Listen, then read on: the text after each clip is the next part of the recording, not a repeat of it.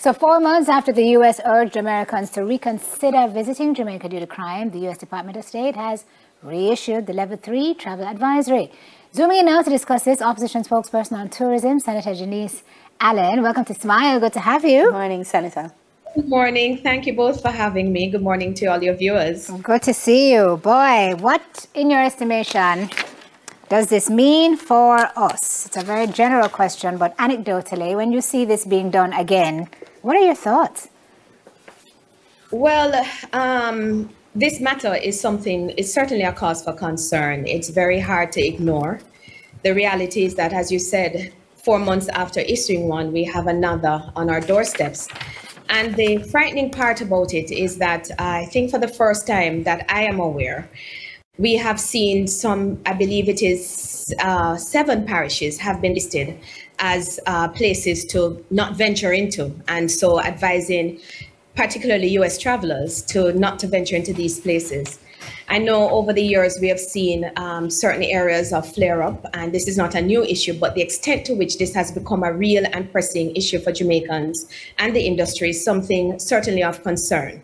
What the impact will be, we don't know necessarily, but one can safely say that it will have some impact because travelers today have so much information at their fingertips so readily, so easily, that they will come upon this information and it has the potential to have grave impact on the industry.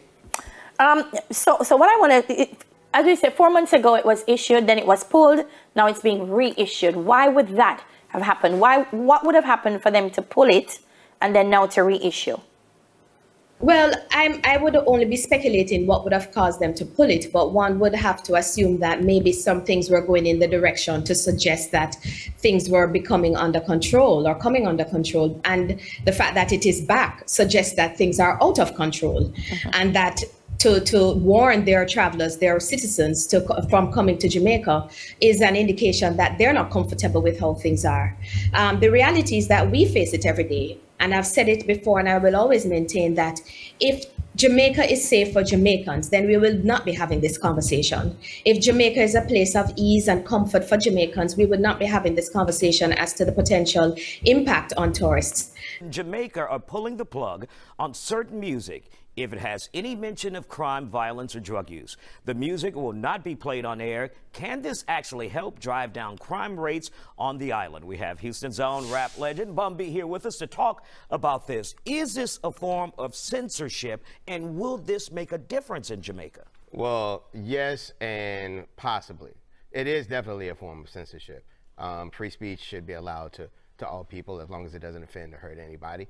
But the violence in Jamaica isn't a product of the music. The music is a product of the violence. That's pretty much how that works. Music is a reflection of the environment in which it's created in and by the people and the environment that they grew up in. So the violence that's spoken about in Jamaica is a reflection of the violence that people deal with in Jamaica.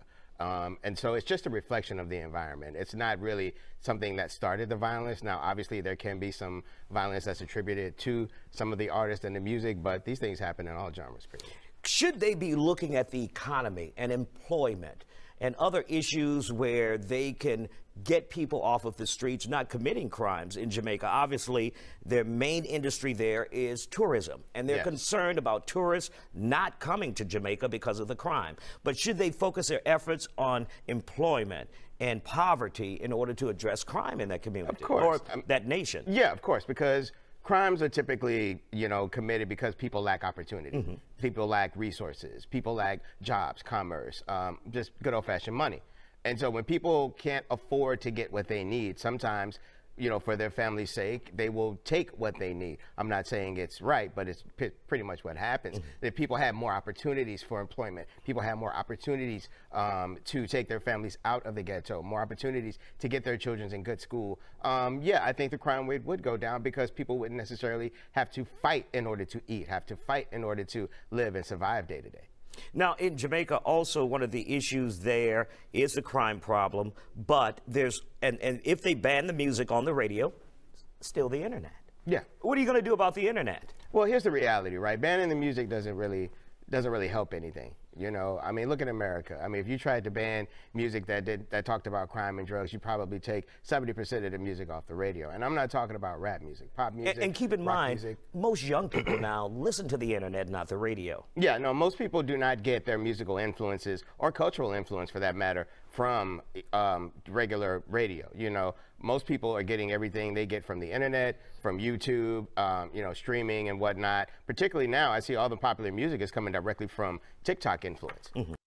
In her contribution to the State of the Nation debate, Senator Sophia Longmore highlighted the need for action to reduce the level of crime and violence that has plagued the nation in a major way. Senator Longmore notes the ripple effect on the society. There are 4 dimensions to health: our physical health, our mental health, our social health, and our spiritual health. Now, let us further expand that and appreciate that illness can be physically, mentally, socially, and spiritually. And violence is indeed manifestations of such illness. She says though mental health may deal with one's emotions, the spiritual health is a sense of an individual's well-being. With regards to crime and violence, Senator Longmore says there's a generational disparity. Because when we explore a child who is abused and their spirit gets broken, that inner light in them that gets extinguished, and they then develop a sense of revenge and hate.